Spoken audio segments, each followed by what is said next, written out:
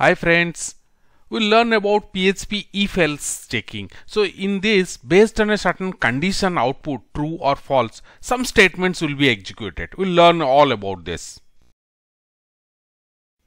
We are in our editor, right side we'll see the output. So let's declare our variables first, because it's easy if you take an integer variable and compare it. It's for easy understanding. And let's say I'm second variable, I'm taking 10. Two variables will compare by using if statement. If j is greater, let's start less than k, then what it should do? It should, let's say it should print one output saying whatever the values, variable $j. Now this will print the value. Now we want as a string also, it should tell which variable it is. So for that I will just escape this j. So two are there. So first it will print as a string, this is, so $j or variable j it will say, then the value will be coming. So value is less than, it is first if j is less than k. So if I will say again same principle, k, now k. So first it will print the value, print the string, then the value of that variable. So that's all. I will close this. Let's refresh this and see.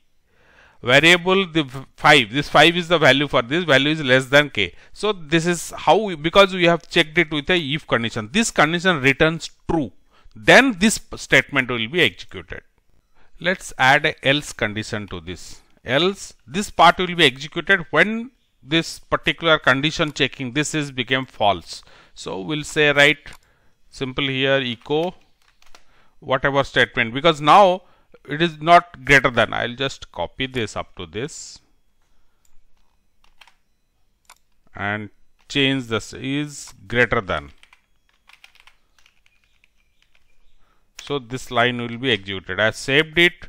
Now refresh. Now there won't be any change because value we have not changed. Now let's make this as 15. Save this, refreshing. Value of j15 value is greater than 10. So this is how the else works. When the if condition is false, then also we can check once more for some other test we can do. For that we will use else if. So let's just change this value to 10. So we'll keep it 10 and let's keep this value as 5. Now here we'll instead of else we'll say else if. Means I am asking for one more condition check. Now I'll say if $j is greater than 10.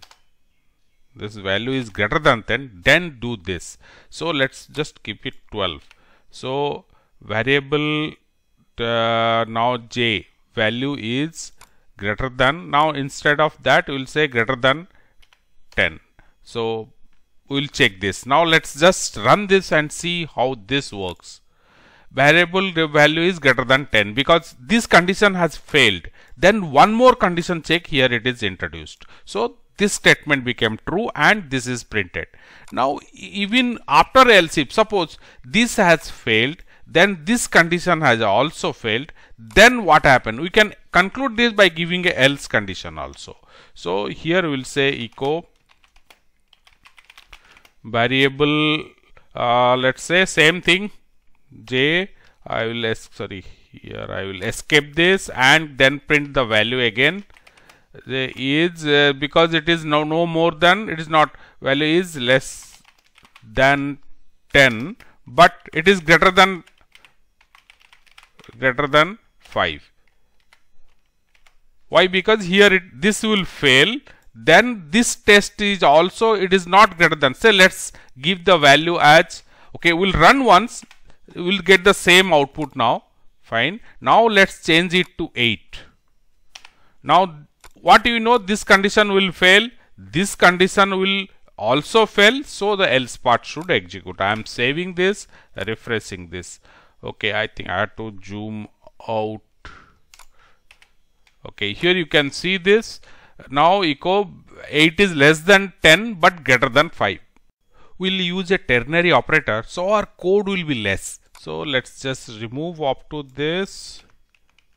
Okay, now we'll say another variable, we'll say mark is, some exam mark is 65. Now instead of writing a series if, else, all this, I can just check quickly. I can say what is the status. So the student has passed or failed. Status equal to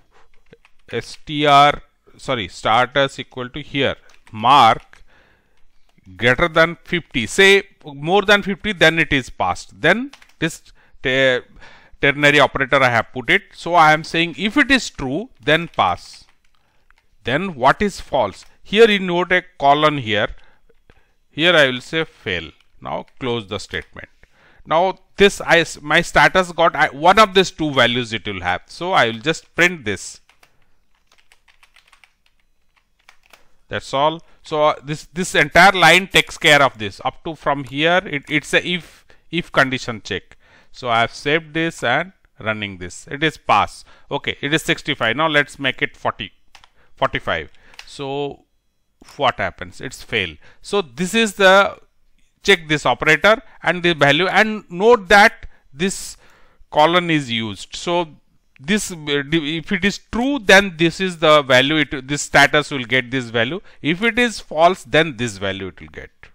Let's see one more example where you will practically how this ternary operator can be used. So for that, let's change this one up to this. We'll delete. Now we'll say name equal to will strlen. This function tells the how many characters is the number of character present in a string or anything. When you pass it in a string is actually used. So for whatever data you have passed, number of characters present in that, it's the length of the string.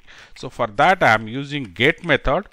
What is get and name is, we'll discuss shortly. So this already we have a tutorial on this totally. So this receives the get method, the value in the key value pair. When you pass to address bar or in the get method, we get the value like this. So to capture that value, we'll use this. So get, if strlen get is greater than 2. So here the condition, it is the condition true or false, then that operator we are using, then assign this name the same value. So I'll say get again name same value. If it is not so, if it is less than 2, that means there is a blank. You can assume it's a blank. So we'll say anonymous, and let me close this also. So this will get the value, this our name will get. Now finally we also want to check it. So we'll say echo what's the name value. I have saved it. Now let's just change this one. We'll slightly, here you can see in the address I am creating a name equal to say Raju. Fine. So I am getting the name here. Now that name should be printed because it is more than 2 character. So I'll just enter. You see here this Raju name is printed because this condition has checked. Now let's remove this. Will not keep anything here. So what happens? See the output, whatever it is. We'll understand nested if condition where we'll keep one condition inside another. So let's say mark equal to, let it be 80. So we'll say that first if mark is greater than 50, let's say greater than 50, then we'll say echo you passed. Fine. Now in this we have done it. Our one is closed. Then we'll do one more check also. So we are again saying if mark is greater than 80,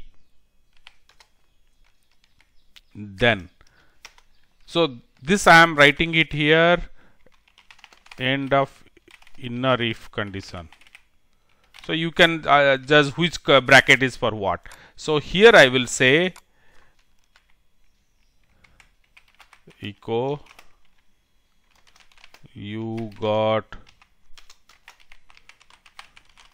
or whatever you want to write it. I have to close the statement here. Fine. Now let's just say, so there are two ifs is a nested if condition. So one checked, it is passed or failed, it is more than 20, and if it is more than 80, then I give this extra message. So let's just refresh this and see you passed. what's my mark? It's okay, 80, so it is. Now let me just put it 85.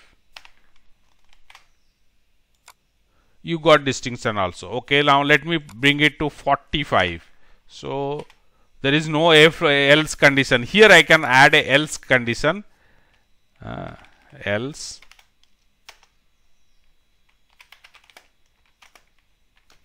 try next time. Okay, so let's run this. Try next time.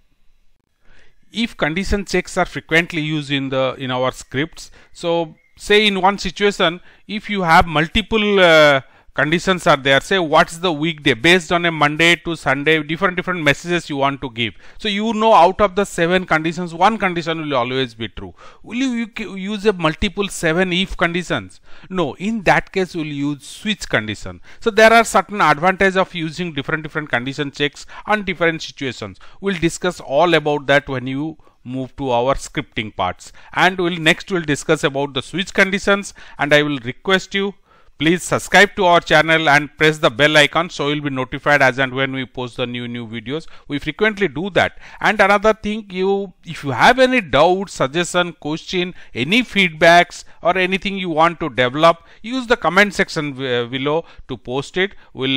Together we can discuss that. And you are facing any difficulty also, post it in the comment section. And please share this video and subscribe to our channel, and thank you for watching.